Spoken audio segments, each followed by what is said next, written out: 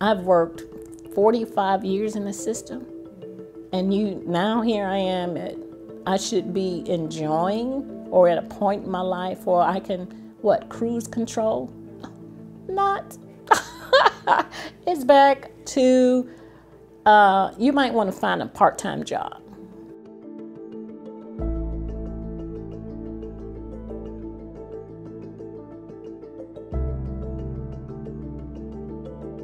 Now you have to use this time to really stick to a budget.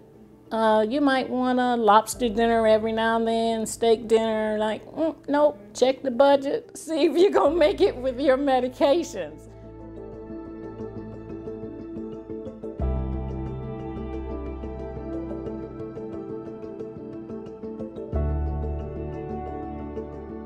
When you turn 65, it's a whole new ballgame with Medicare.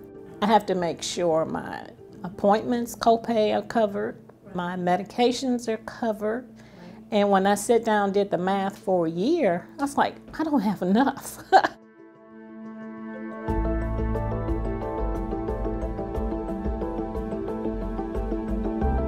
If you don't meet the criteria to get the subsidy from Medicare, there's often a deductible and then what's called a coverage gap where you pay more out of pocket. Even when you get to catastrophic coverage where Medicare pays 95% and you're left with 5%, if you're receiving a drug that costs $10,000 or more each month, that's more than a car payment for a lot of people. So it still is inadequate.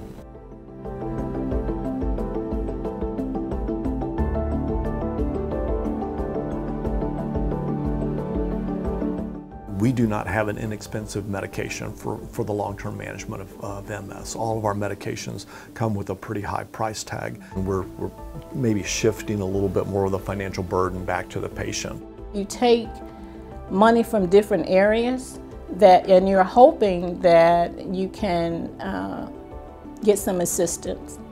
But if you don't, and that's in the back of my mind, what if I don't?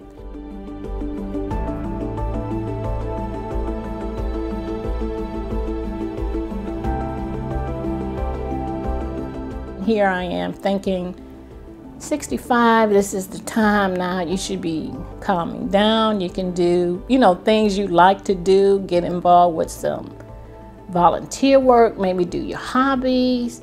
Not.